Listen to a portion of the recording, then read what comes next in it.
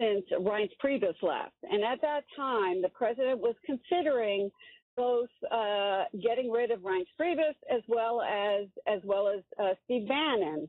But at that time, he was convinced by conservatives like Congressman Mark Meadows that, in fact, it would not be well received by conservatives if they let Bannon go. And so the president decided, well, okay, we're going to keep him. At this point, however, the insubordination, I think is a good way to describe it, of Bannon, particularly in that interview with the American Prospect, in which, you know, he basically said that there is no options for us in North Korea after the president had come out with fire and fury, said we're going to have a trade war with China. I think that probably didn't sit well with General Kelly, the chief of staff. You know, it's very significant. In that interview, by the way, with the American Prospect, he did undermine the president's strategy as far as North Korea, but he did not say that there were two arrogant fools, as I incorrectly pointed out earlier. That was Robert Kuttner's assessment of what he was saying. He said some other things that were not necessarily all that flattering, but that was the risk of two arrogant fools blundering into a nuclear exchange. That was something that Kuttner wrote. I just wanted to clarify and correct that. So where do you see this going, Gloria?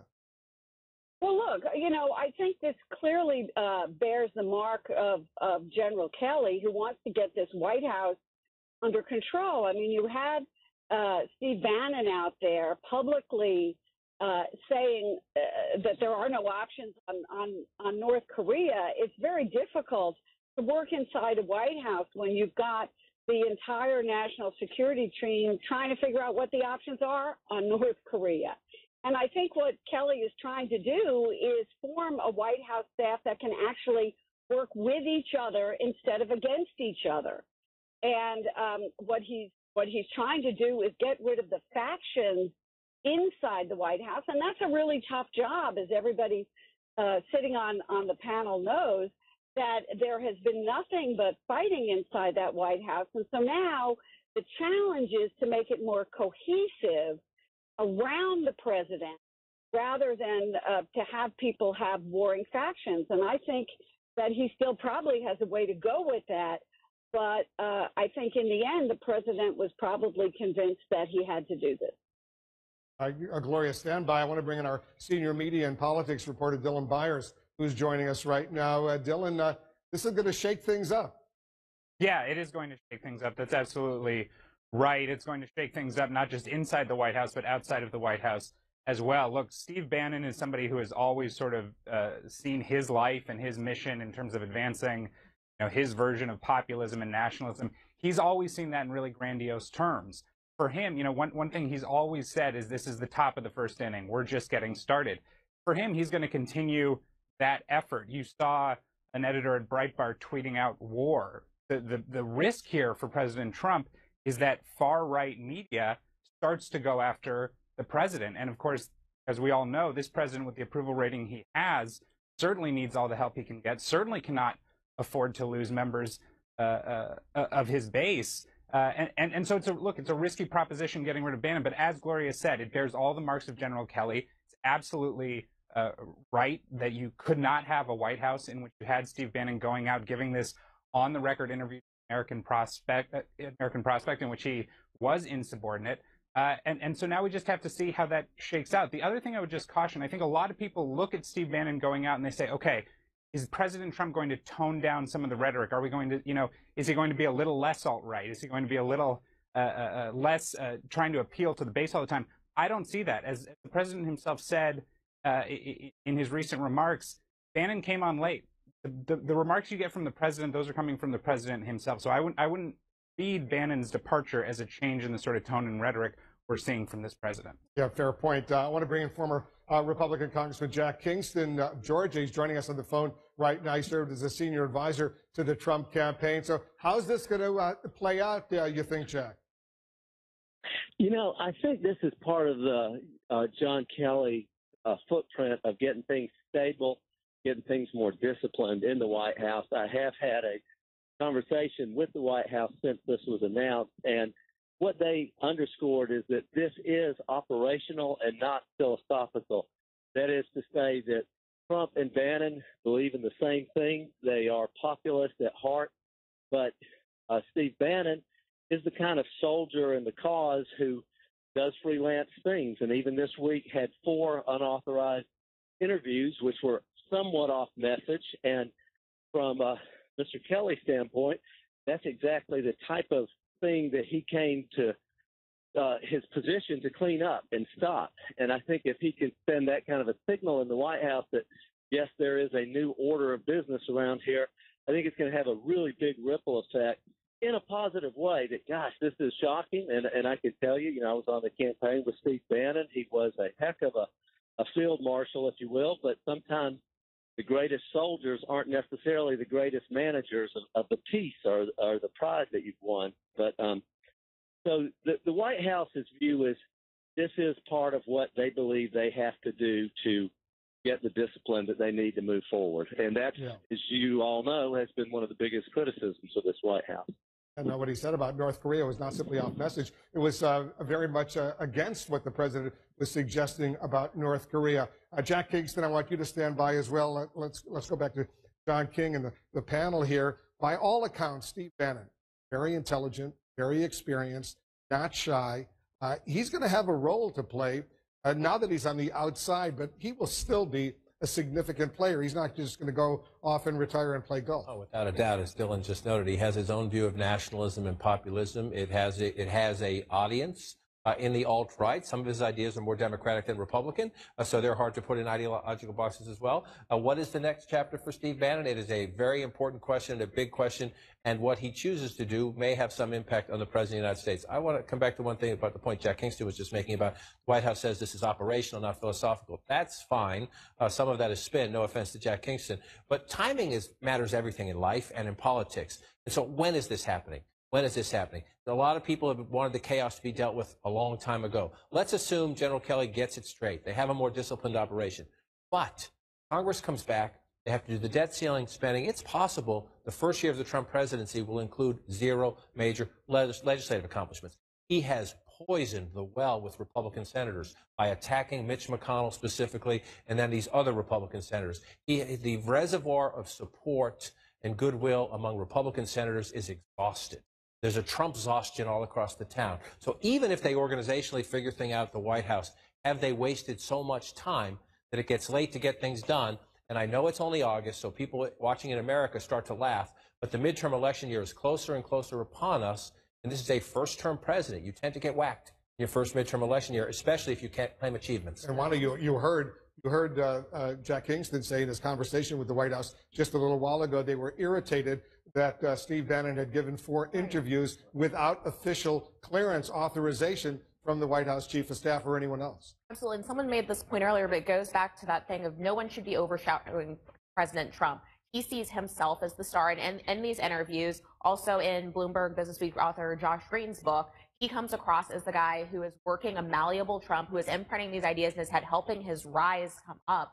And that's something that the president doesn't like. So to me, there's no surprise really that this president, although on Tuesday he said, he's a friend, he's not a racist, gave kind of a milquetoast defense of him. It doesn't surprise me that he wants to get him out of there so he doesn't have to share the spotlight. Who's going to move the agenda ball down the field them inside this White House, I think is a big question. Think about who the closest advisors are left behind now. Jared Kushner, Ivanka Trump, Dina Powell, H.R. McMaster on the national security matter, and a chief of staff that is John Kelly, a retired general who came from Department of Homeland Security. Where is somebody who's putting the political legislative plan together, overlaying the midterm map with understanding where the pressure points are to actually move the president's agenda ball down the field? I think that's a big outstanding question. Winners and losers. Near-term winners are Gary Cohn, Dina Powell, Ivanka, Jared, folks General like McMaster. that. Yes, but General Kelly. But again, I think. Look, I'm the biggest proponent of winners and losers ever, but I do think the problem with Donald Trump is a singular figure. All presidents are. Donald Trump is more so. who his chief of staff is, who his communications director is. You need any evidence of that. Hope Hicks is a communications director now. What does that tell you? It means that it's essentially Donald Trump is the communications director.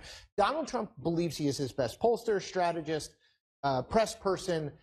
The problem, and David hits on it, is Donald Trump knows very little about the legislative process and shows very little interest. One of the reasons he struggled to sell health care reform, by the way, because when details came up with senators, he had no clue. Who does that? Is it Pence and his team who know more? It seems unlikely to be Ivanka, Jared, or any of those folks who are just not creatures of that world. We're going to stay on top of the breaking news. Major breaking news. Steve Bannon, the chief strategist at the White House, fired. Steve Bannon, no longer the chief strategist at the White House. I'll be back 5 p.m. Eastern in the Situation Room. Thanks very much for watching. Our special coverage continues right now. This is CNN Breaking News. Here we go, top of the hour. You're watching CNN. I'm Brooke Baldwin. Another member of the president's inner circle is out. White House officials tell CNN President Trump has fired his embattled chief strategist, Steve Bannon. A source tells CNN Bannon was given the option to resign, but let's be real, he was forced out. Since day one, Bannon has been a lightning rod within the Trump White House because of his alignment with the so-called alt-right movement. Bannon's firing comes just days after he gave an extraordinary yet quite candid interview that seemed to undermine the president's authority.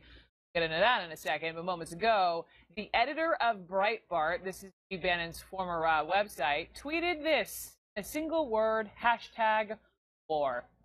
Let's begin with our senior White House correspondent, Jim Acosta, live in Bridgewater, New Jersey, where the president is having this working vacation. Jim Acosta, we won't, beat around the bush. Man was fired. Not much of a working vacation. Yeah, not much of a working vacation for the president, and he had to deal with something that was really pressing, it seems, if you talk to multiple White House sources, and that is the firing of Steve Bannon. My understanding from talking to a White House source that this was going to happen a couple of weeks ago, that Bannon was going to be fired a couple of weeks ago, that it didn't happen, and then that recently he was given the option to resign, which, if you want to break through the White House speak there, and you were just doing that a few moments ago, Brooke, he was fired. He was forced out. So Steve Bannon is no more, but we should point out, I just talked to a White House source a few moments ago who spotted Steve Bannon getting lunch at the White House cafeteria. He was smiling and in good spirits, according to this source. So he has not completely left the building. Bannon has not left the building as of just yet. But what this reflects, Brooke, is really a house cleaning that is going to be underway for some time, it seems, orchestrated by this new chief of staff, John Kelly, who I'm told is insisting on a very precise power structure inside the West Wing, that people can't just walk in and out of the Oval Office, talk to the president. People can't just call the president without John Kelly being on the phone for the most part. And so he is trying to control the message that is coming into this White House and the message that is getting to this president.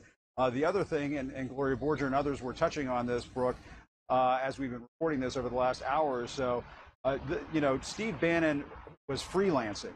That is just something that makes can create a lot of headaches for a White House.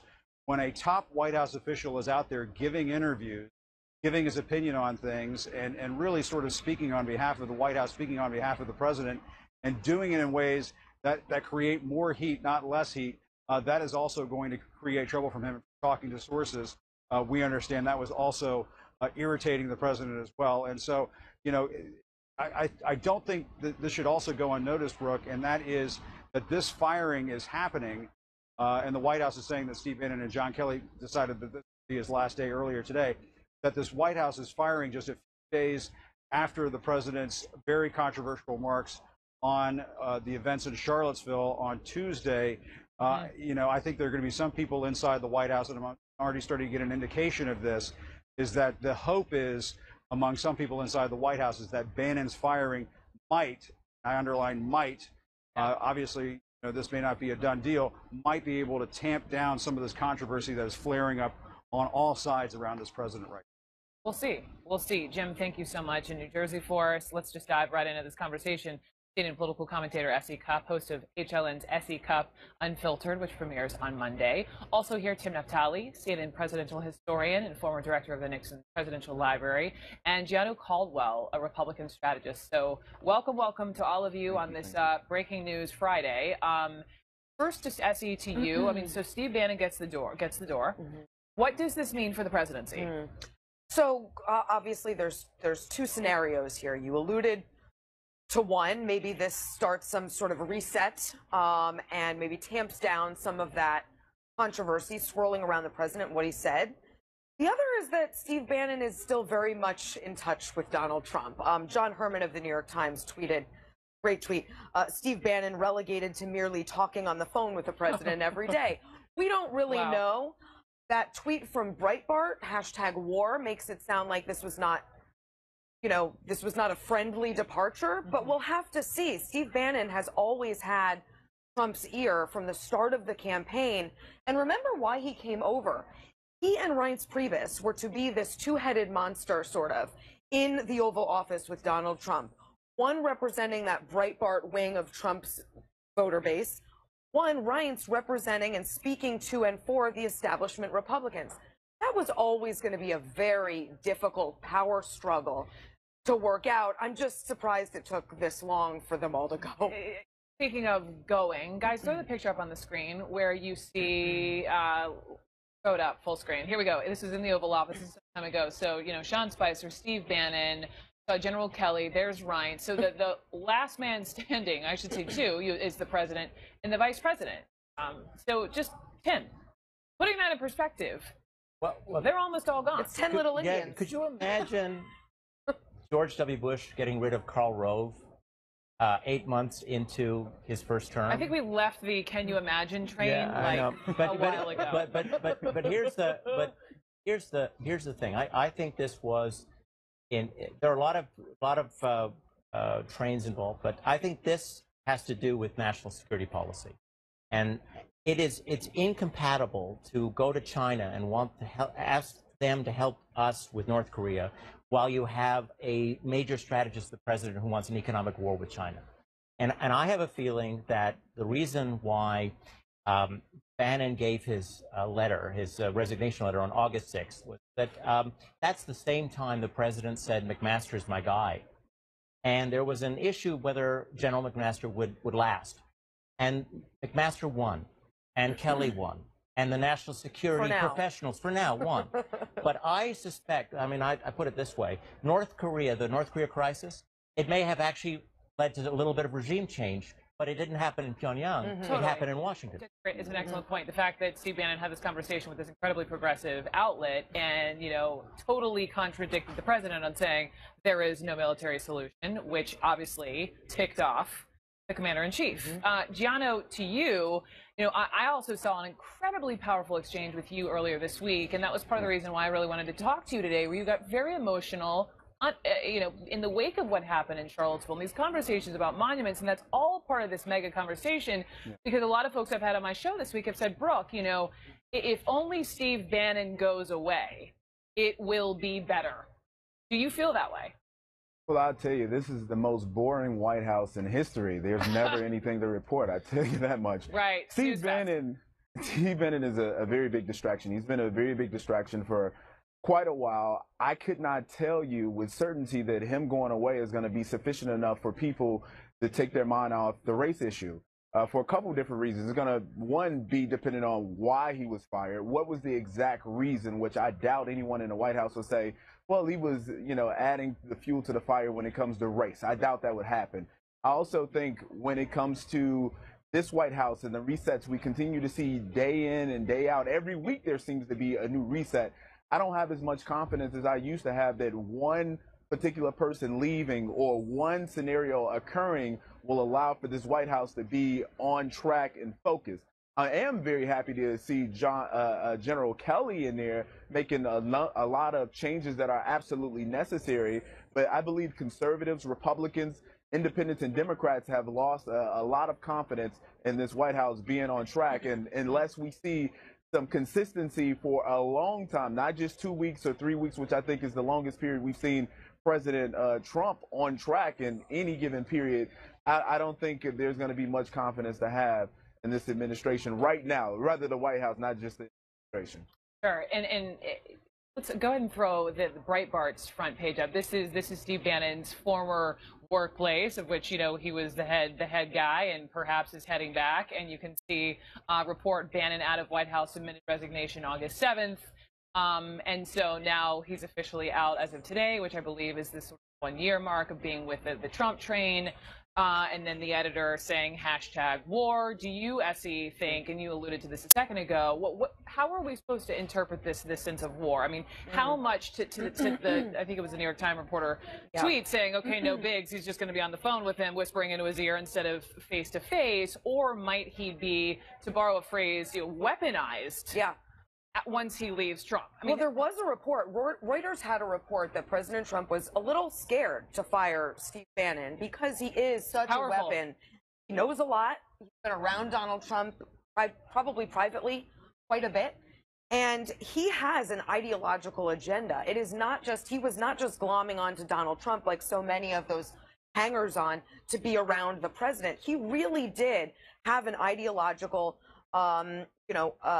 exercise in mind going into the White House. And I think he's been a little disappointed by Donald Trump at times. Donald Trump has been a little disappointed by Steve Bannon at times. And so the question is, does he go back to Breitbart or somewhere else and try to weaponize and bring his agenda back to the forefront, and even if that conflicts with where the president goes? Is this also, let me add this other layer of possibility, and again, one could argue that this is all strategery within the White House, or just totally not, okay? But the notion that we aren't in this moment, Tim, talking about Charlottesville. I mean, we alluded to it a second ago, but, you know, you have all these prominent Republicans coming out, Newt Gingrich being the latest, condemning the president for his response, but yet we're really now talking about, or most people are saying, pat on the back, Bannon's gone. I suspect that, look, the president knew he was going to get rid of Bannon. This is a good day to get rid of Bannon. Kind of held it, waited. Waited, found the right moment and got rid of him. This is really, Bannon, who's a smart guy, didn't make a mistake with Kuttner. Okay, that interview, people have described American Prospect. They're making it sound as if he didn't know he was on the record. Bannon totally knew he was on the record. That was, in my estimation, an exit interview. Right. That was him laying the ground to come out of this a winner, because he can argue, Donald Trump didn't fire me, I fired Donald Trump. Remember, Bannon is the revolutionary. Revolutions need disciplined leaders. Trump has not lived up, I think, to Bannon's expectations. Bannon has an agenda which he will continue, and he laid the ground. You want to know what it is? You just read that interview. Gianna, do you agree? Do you feel like, I don't know if it's the president or just the rest of, anyone who read it, got played by Steve Bannon? Well, I mean, what's really bad about this situation is not even a Steve Bannon played anyone in particular, I don't think. In that sense, he said he wanted to change the narrative this week. He absolutely changed it. No, he didn't change the narrative. He continued the narrative, which means confusion, consistency of confusion, always something being dumped on a Friday. We don't know what's going to happen in this White House from week to week. That's where it becomes problematic. And I'll tell you that the opposition party that President Trump often talks about, whether it be in his tweets or in interviews, isn't the Democratic Party at this point. It isn't Paul Ryan or Mitch McConnell. The opposition party to Trump is Donald Trump. So there's no discipline here. And this is where it becomes frustrating for people like me that go on national television weekly who have defended this administration where I believe appropriate, because you can't, he does something good, and then the next day he's talking about Mika on Twitter, and she had a facelift or whatever else. This is where it's a very big distraction. And if there's no discipline in this White House, I'm sure that somebody in D.C. is going to have some thoughts of how to get him out. I don't know what that's going to be, but that's what it feels like. Let me hit pause on this conversation, because we're also getting more breaking news here, where we're learning that more organizations have pulled out, massive organizations have pulled out of these events at Mar-a-Lago, the president's Florida's resort. We'll have that for you. More of the discussion. Stay with me on this crazy, crazy Friday afternoon. The breaking news, we're following Steve Bannon, the president's chief strategist in the White House, has now left. He is no longer the chief strategist. I want to bring in Robert Kuttner. He's a co-editor of American Prospect. He was the journalist who interviewed Steve Bannon earlier this week and caused such a huge stir. Bob, thanks so much for joining us. Let me get your immediate reaction to the word that Steve Bannon, the man you spoke to on the phone, is now officially out. Well, I'm stunned. I think, as your panel indicated, he was pretty much on the ropes before this happened. So maybe this was the last straw. But you know, the Greeks used to say that character is fate, and he's been displaying a kind of recklessness, a kind of freelancing that put him on very thin ice. And I think it was only a matter of time.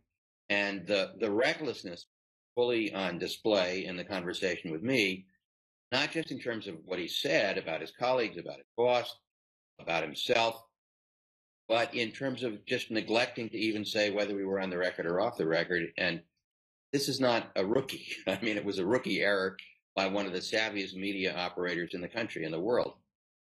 What was the most reckless thing that you recall Steve Bannon saying about the President of the United States in that interview you had with him? Well, I think directly contradicting the president's view on Korea, that was pretty reckless. I think going into great detail about the infighting, who he was going to get fired by name. Her job is probably as safe as anybody's job in America right now.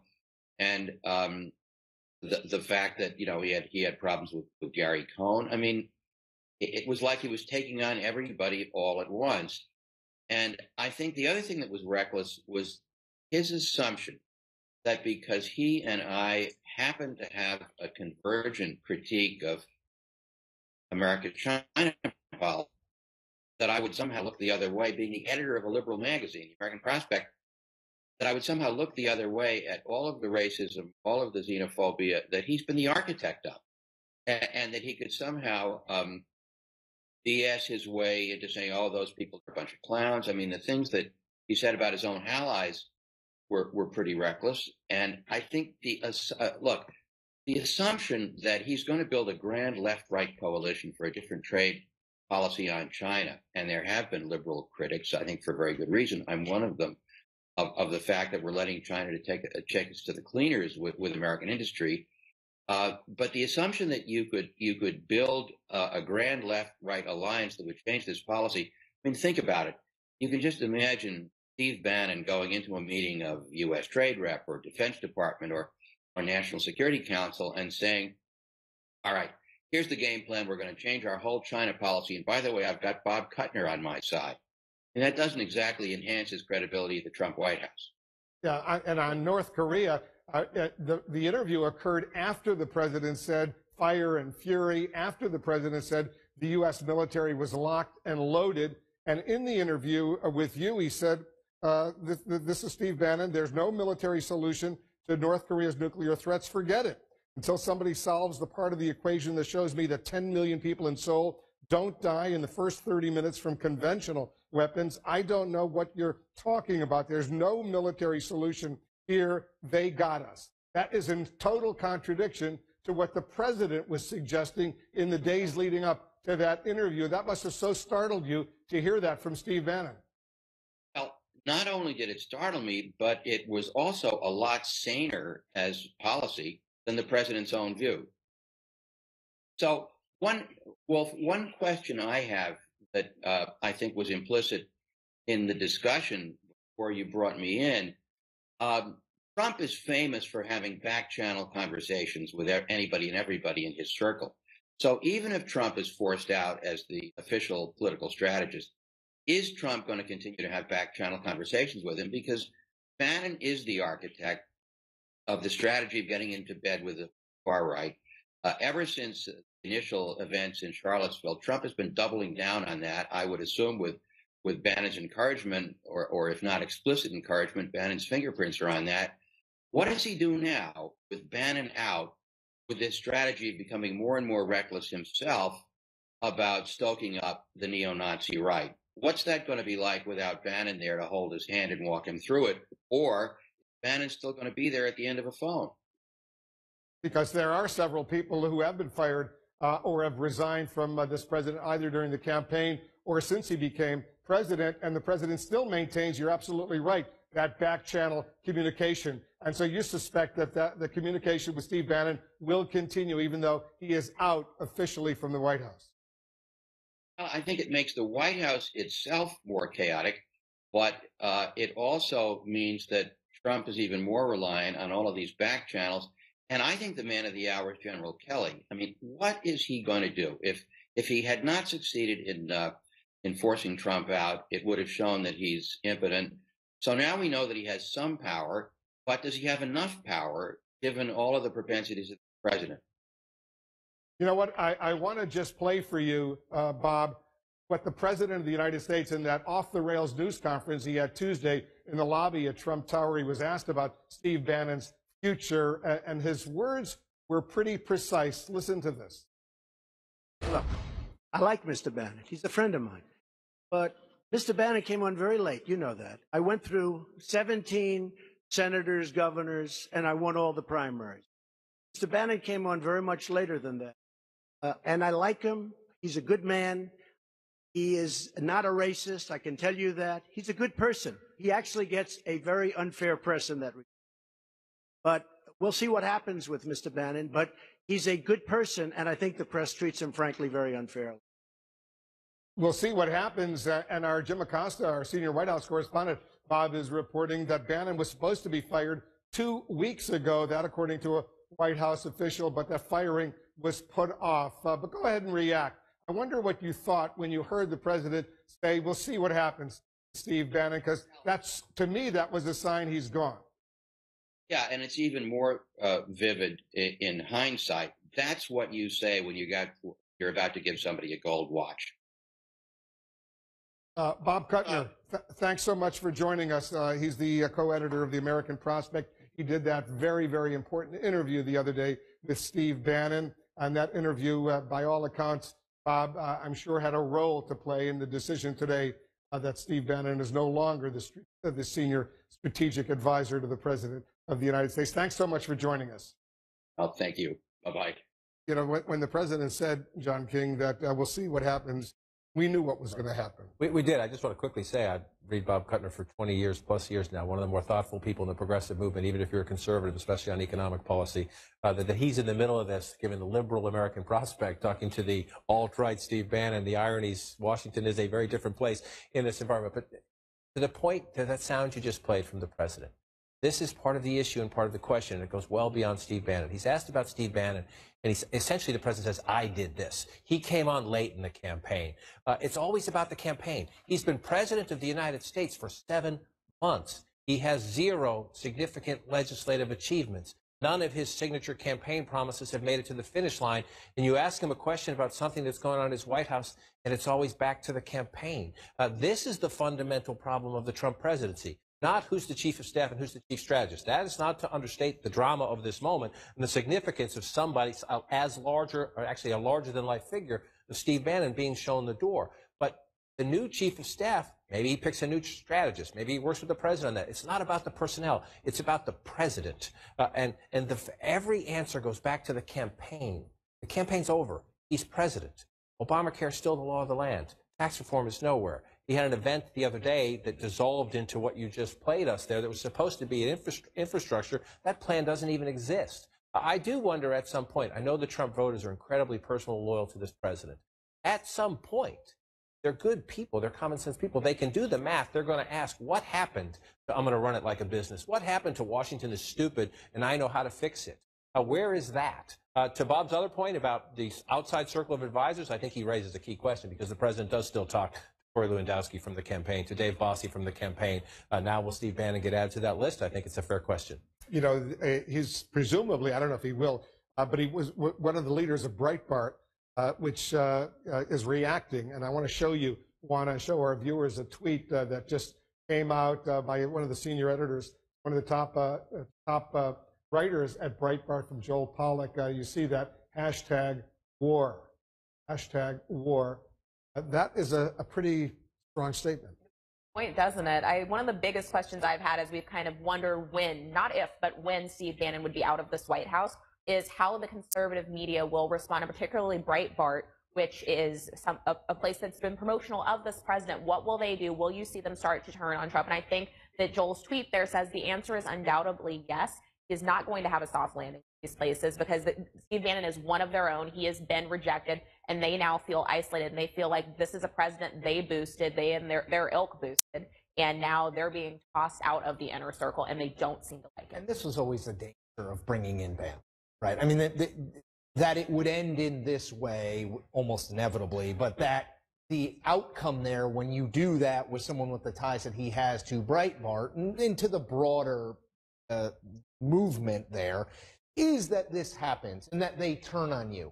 One thing I'll say, and I keep coming back to it, and John's made this point, is Donald Trump is the only advisor that matters in the White House. If you've learned anything, if I've learned anything in 7 months of this presidency, it's that John Kelly has said privately, semi-publicly, I'm focusing on the of staff part, that we're going to try and get the staff in order. Departures, Anthony Scaramucci, though, sort of departed himself, and Steve Bannon, makes some sense. But the central guy, the guy who's not going to disappear from any pictures in the Oval Office, is Donald Trump.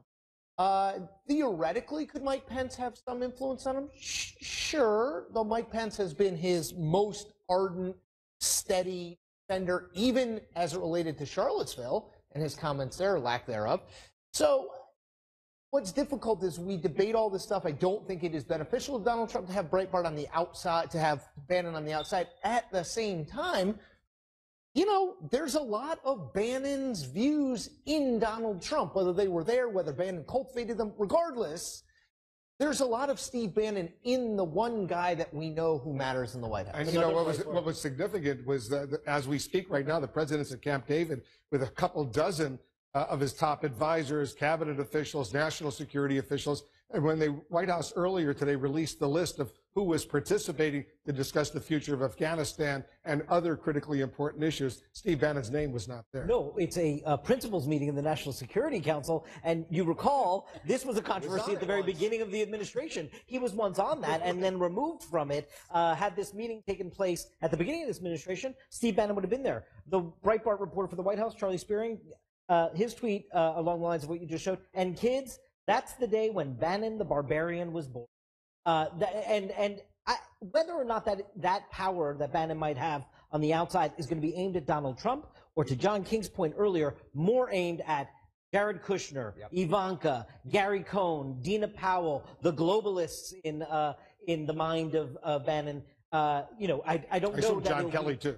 I don't know that it'll be directly aimed at the president, but if you're around the president and considered anathema to the Bannon worldview, I would watch out. Like, you're going to have some heat coming. John, let's not forget the week that this is all taking place. What happened this week? An amazing, historic week. The reaction of the president to the disaster, to the tragedy that occurred in Charlottesville, Virginia, and culminating with a whole bunch of Republicans strongly condemning the president of the United States, including Mitt Romney, only today issuing a statement whether he intended to or not. What he, the president, communicated caused racists to rejoice, minorities to weep, and the vast heart of America to mourn. Make a key point, the president of the United States. I think that's been the recurring theme here. You can change personnel, and maybe this is necessary. The president, this will give some moderate Republicans especially who viewed Steve Bannon as toxic from day one, and who maybe don't like to go out and criticize the president, who are getting asked about what he said Tuesday, the moral equivalency of the counter-demonstrators to the KKK and the neo-Nazis. It'll give them to say, well, this is a positive change by the president. But it is the president. It is the president. And with this further fracturing, Breitbart is now at war. Breitbart was on his side for the first 7 months, right? If you further fracture the conservative, Republican, what you want to call a conversation, does that help you or hurt you when you're trying to get votes for Obamacare? I would argue it hurts if you're in this mess. Does it help or hurt when the conservatives come back next week and say, we're not going to vote to raise the debt ceiling unless we get offsetting spending cuts? A recurring drama we've heard throughout Republican years in Washington, but now you have a Republican president. So administration that has zero significant legislative achievements before you now is in a more messy environment, even on its side, the part that it has been able to keep together. The Trump base has been solid. His other poll numbers are terrible. The Trump base has been relatively solid from day one. Does this impact that? A question mark, but if it does, it further hurts a president who is deeply and profoundly wounded right Just now. by the way, one quick thing. I mean, there's so much news every week, it's hard to remember all. John is 100% right. Let me just add other attacking Mitch McConnell repeatedly, the Senate Majority Leader last week, tweeting out his support for Kelly Ward, a primary challenger to a sitting incumbent, attacking Lindsey Graham, another sitting incumbent. This is not the way for someone who has no legislative accomplishments, for someone who we really don't know ideologically what the way forward is, and we certainly don't know legislatively what the way forward is. It's easy to say, we're on to tax reform. Well, what and how?